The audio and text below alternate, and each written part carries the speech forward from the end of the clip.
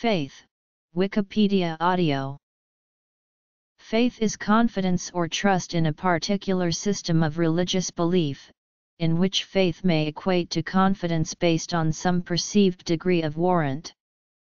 According to Rudolf Bultmann, faith must be a determined vital act of will, not a culling and extolling of ancient proofs.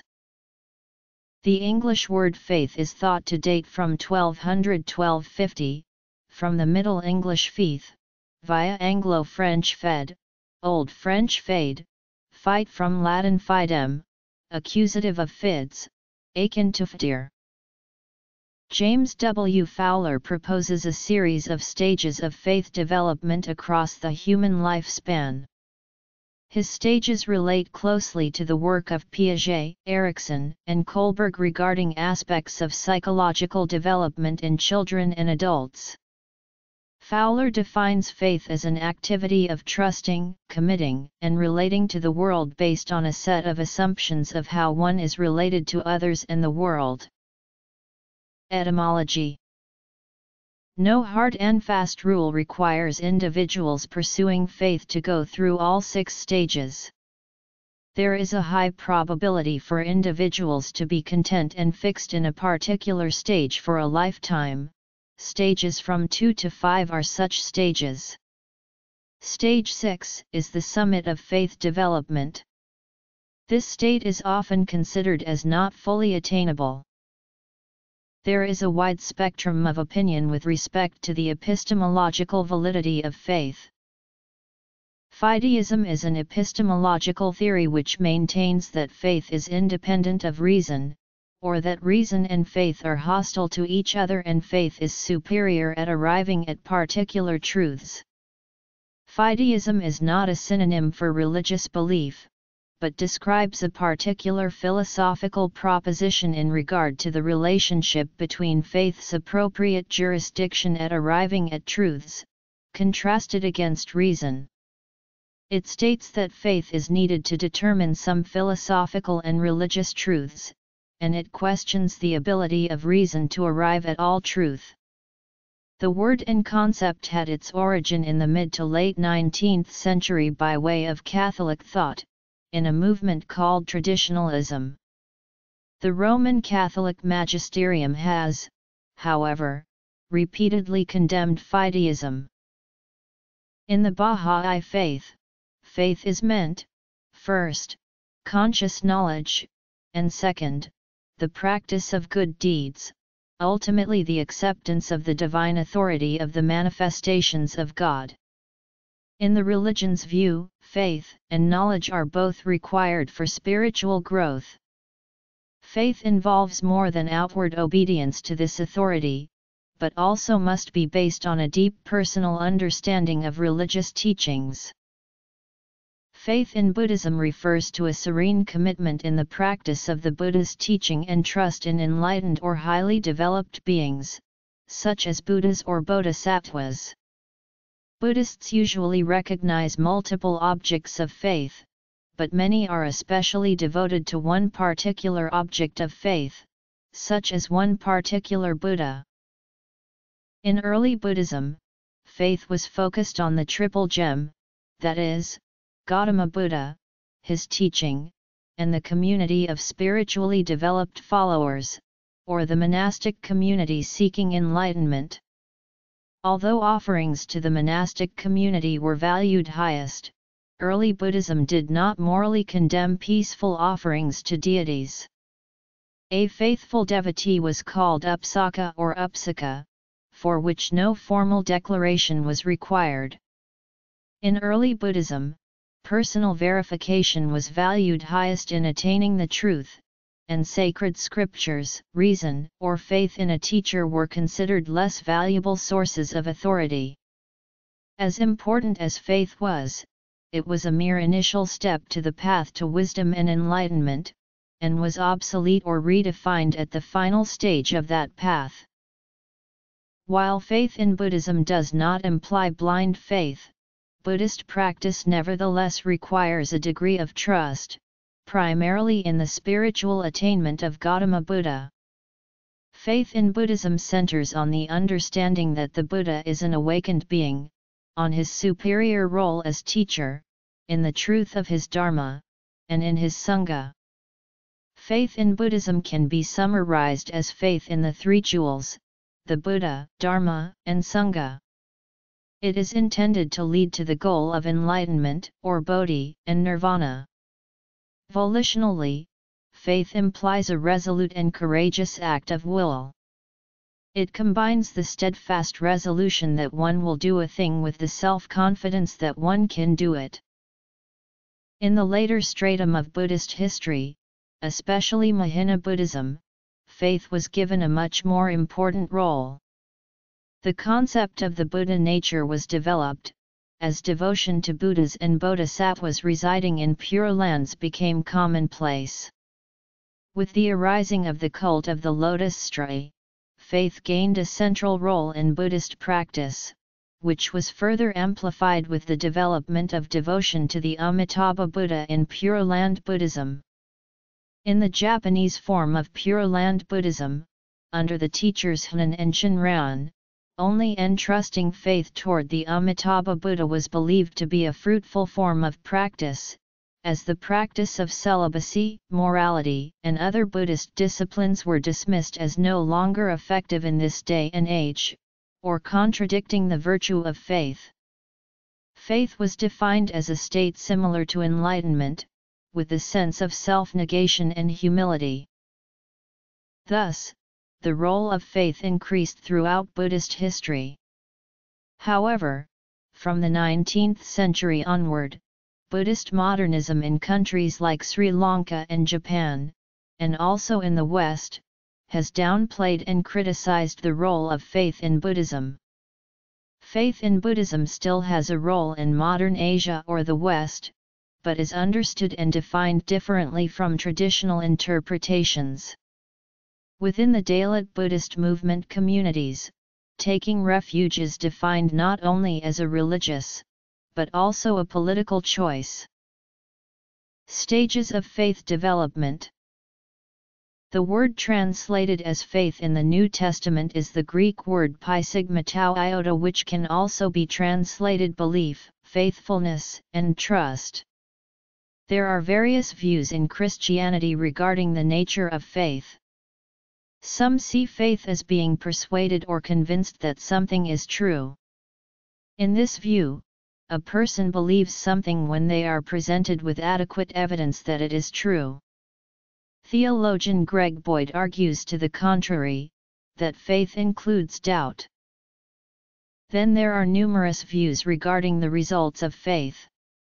Some believe that true faith results in good works, while others believe that while faith in Jesus brings eternal life, it does not necessarily result in good works. Regardless of which approach to faith a Christian takes, all agree that the Christian faith is aligned with the ideals and the example of the life of Jesus. The Christian sees the mystery of God and His grace and seeks to know and become obedient to God. To a Christian, faith is not static but causes one to learn more of God and to grow. Christian faith has its origin in God. In Christianity, faith causes change as it seeks a greater understanding of God. Faith is not only fideism or simple obedience to a set of rules or statements. Before Christians have faith, they must understand in whom and in what they have faith.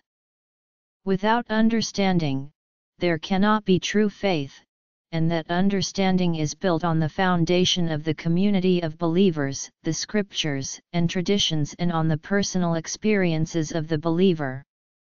In English translations of the New Testament, the word faith generally corresponds to the Greek noun pi sigma tau iota or to the Greek verb pi iota sigma tau epsilon omega, meaning to trust, to have confidence, faithfulness, to be reliable, to assure. In contrast to noted atheist Richard Dawkins' view of faith as blind trust, in the absence of evidence, even in the teeth of evidence, Alistair McGrath quotes the Oxford Anglican theologian W. H. Griffith Thomas, who states that faith is not blind, but intelligent, and that it commences with the conviction of the mind based on adequate evidence, which McGrath sees as a good and reliable definition, synthesizing the core elements of the characteristic Christian understanding of faith. American biblical scholar Archibald Thomas Robertson stated that the Greek word pistis used for faith in the New Testament, and rendered assurance in Acts 17:31, is an old verb meaning to furnish, used regularly by Demosthenes for bringing forward evidence. Tom Price affirms that when the New Testament talks about faith positively, it only uses words derived from the Greek root which means to be persuaded. British Christian apologist John Lennox argues that faith conceived as belief that lacks warrant is very different from faith conceived as belief that has warrant. He states that the use of the adjective blind to describe faith indicates that faith is not necessarily, or always, or indeed normally, blind.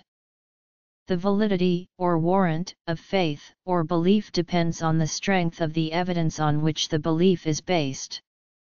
We all know how to distinguish between blind faith and evidence-based faith.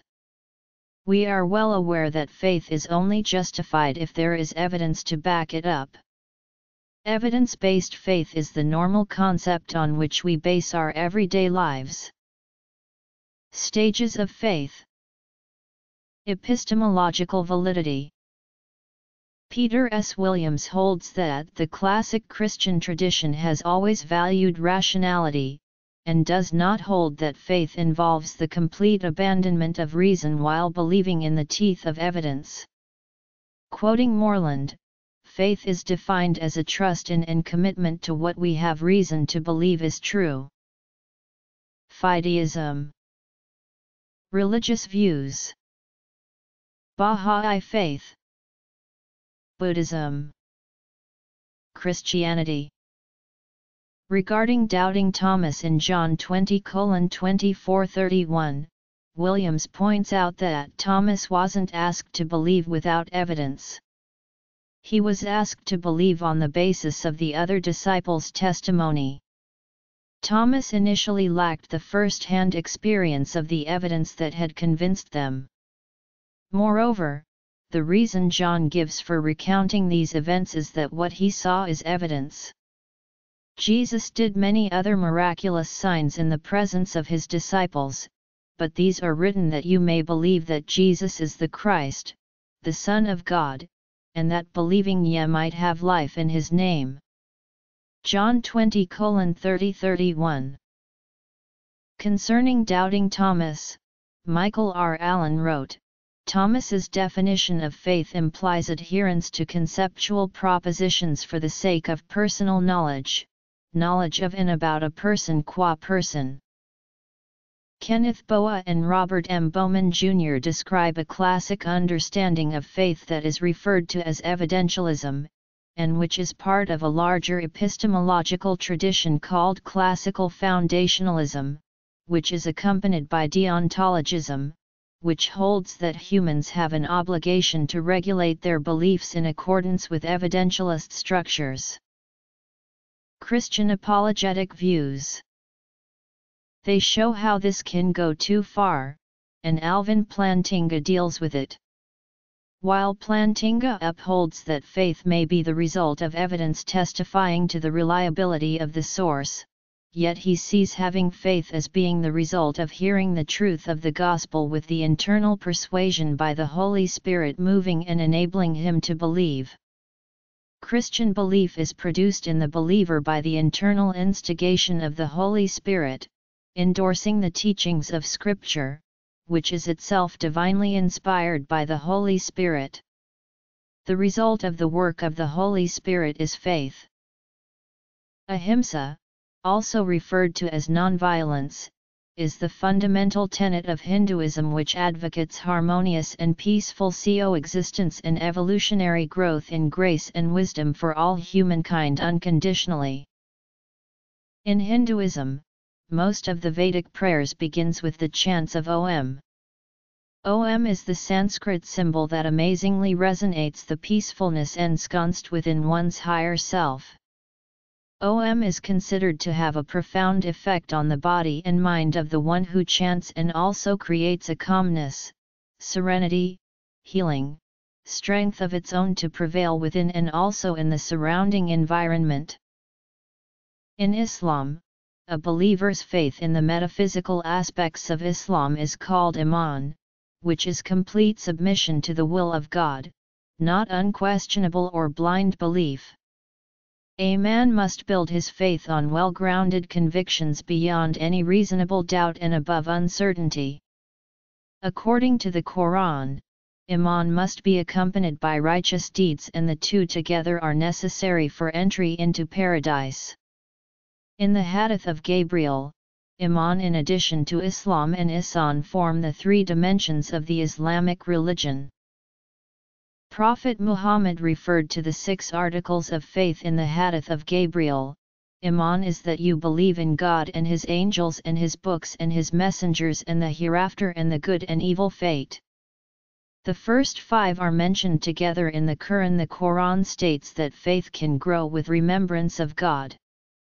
The Quran also states that nothing in this world should be dearer to a true believer than faith. Faith itself is not a religious concept in Judaism. The only one-time faith in God is mentioned in the 24 books of the Jewish Bible, is in verse 10 of the book of Isaiah, chapter 43. In this verse, the commandment to know God is followed by the commandments to believe and to understand, thus denoting descending importance. However, Judaism does recognize the positive value of emunah and the negative status of the apocoros, but faith is not as stressed or as central as it is in other religions, especially compared with Christianity and Islam.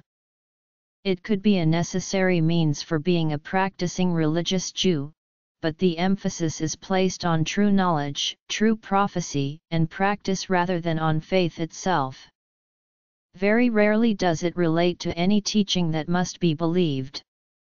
Judaism does not require one to explicitly identify God. Rather, in Judaism, one is to honor an idea of God, supported by the many principles quoted in the Talmud to define Judaism, mostly by what it is not. Thus there is no established formulation of Jewish principles of faith which are mandatory for all Jews. Hinduism. In the Jewish scriptures, trust in God emunah refers to how God acts toward His people and how they are to respond to Him. It is rooted in the everlasting covenant established in the Torah, notably Deuteronomy 7:9.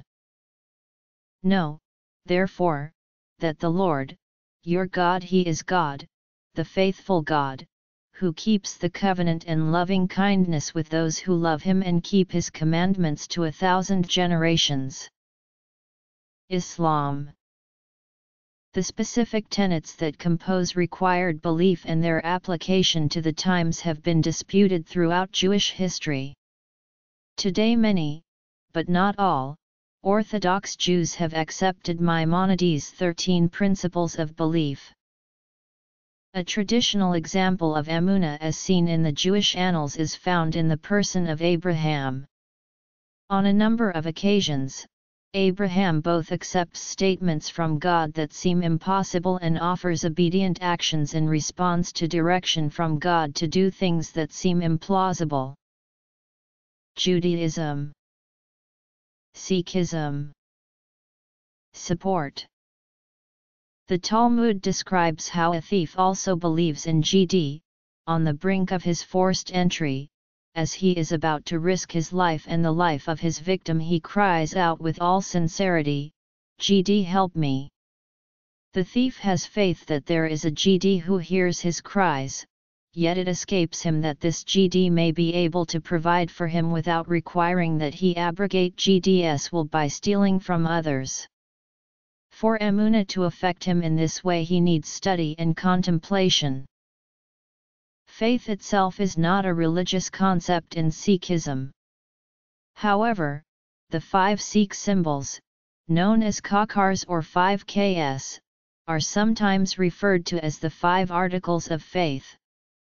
The articles include Ks, Kak, K, Kirtan, and Kakara. Baptized Sikhs are bound to wear those 5 articles of faith, at all times, to save them from bad company and keep them close to God. Religious epistemologists have formulated and defended reasons for the rationality of accepting belief in God without the support of an argument. Some religious epistemologists hold that belief in God is more analogous to belief in a person than belief in a scientific hypothesis. Human relations demand trust and commitment. If belief in God is more like belief in other persons, then the trust that is appropriate to persons will be appropriate to God. American psychologist and philosopher William James offers a similar argument in his lecture The Will to Believe. Foundationalism is a view about the structure of justification or knowledge. Foundationalism holds that all knowledge and justified belief are ultimately based upon what are called properly basic beliefs. This position is intended to resolve the infinite regress problem in epistemology. According to foundationalism, a belief is epistemically justified only if it is justified by properly basic beliefs. One of the significant developments in foundationalism is the rise of Reformed epistemology. Reformed epistemology is a view about the epistemology of religious belief, which holds that belief in God can be properly basic. Analytic philosophers Alvin Plantinga and Nicholas Wolterstorff developed this view. Plantinga holds that an individual may rationally believe in God even though the individual does not possess sufficient evidence to convince an agnostic. One difference between Reformed epistemology and fideism is that the former requires defense against known objections, whereas the latter might dismiss such objections as irrelevant. Plantinga has developed Reformed epistemology in warranted Christian belief as a form of externalism that holds that the justification conferring factors for a belief may include external factors. Some theistic philosophers have defended theism by granting evidentialism but supporting theism through deductive arguments whose premises are considered justifiable. Some of these arguments are probabilistic, either in the sense of having weight but being inconclusive, or in the sense of having a mathematical probability assigned to them.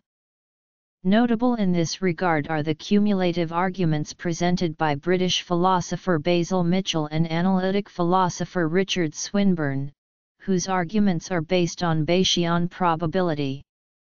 In a notable exposition of his arguments, Swinburne appeals to an inference for the best explanation. Professor of Mathematics and Philosopher of Science at University of Oxford John Lennox has stated, "Faith is not a leap in the dark, it's the exact opposite. It's a commitment based on evidence. It is irrational to reduce all faith to blind faith and then subject it to ridicule. That provides a very anti-intellectual and convenient way of avoiding intelligent discussion."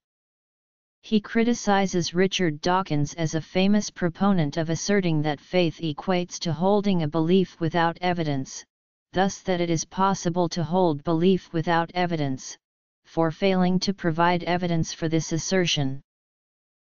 Bertrand Russell wrote, "Christians hold that their faith does good, but other faiths do harm. At any rate, they hold this about the communist faith. What I wish to maintain is that all faiths do harm. We may define faith as a firm belief in something for which there is no evidence. Where there is evidence, no one speaks of faith. We do not speak of faith that 2 and 2 are 4 or that the earth is round. We only speak of faith when we wish to substitute emotion for evidence. The substitution of emotion for evidence is apt to lead to strife, since different groups substitute different emotions. Christians have faith in the resurrection, communists have faith in Marx's theory of value. Neither faith can be defended rationally, and each therefore is defended by propaganda and, if necessary, by war. Evolutionary biologist Richard Dawkins criticizes all faith by generalizing from specific faith in propositions that conflict directly with scientific evidence. He describes faith as belief without evidence, a process of active non-thinking. He states that it is a practice that only degrades our understanding of the natural world by allowing anyone to make a claim about nature that is based solely on their personal thoughts, and possibly distorted perceptions, that does not require testing against nature, has no ability to make reliable and consistent predictions, and is not subject to peer review. Criticism. Sources. Classic reflections on the nature of faith. The Reformation view of faith.